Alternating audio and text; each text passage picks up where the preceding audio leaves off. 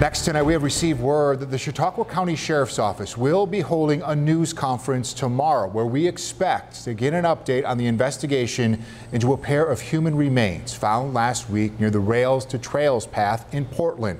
One set of remains is likely female and decades old. Detectives are looking specifically at 3 missing women cases.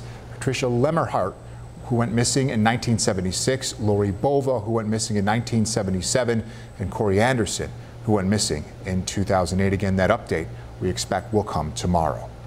Next tonight, police are asking students at SUNY Fredonia to be on alert after 2 students were assaulted. Our Anna Buehler spent the day on campus talking with students and school officials. I don't feel safe ever since that. Students at SUNY Fredonia are remaining vigilant after 2 assaults on campus early Monday morning. On 2 separate occasions, 2 students were confronted by a suspect who confronted them and attempted to remove an item of clothing.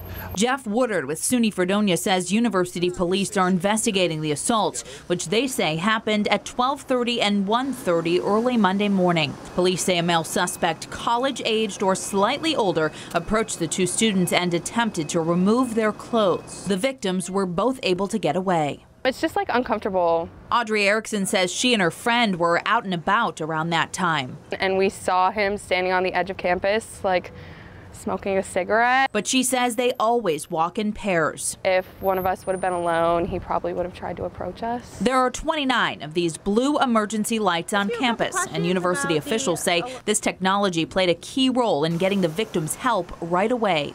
That was a major safety feature that was utilized. The university says at this time it does not appear the suspect is part of the school. Counselors are working with the victims involved. SUNY Fredonia is reminding every student to walk in pairs and contact police if you know anything. University police say there are several cameras on campus that are playing a key role in the investigation. Making good progress working with local law enforcement. Reporting in Fredonia, Hannah Buehler, 7 Eyewitness News.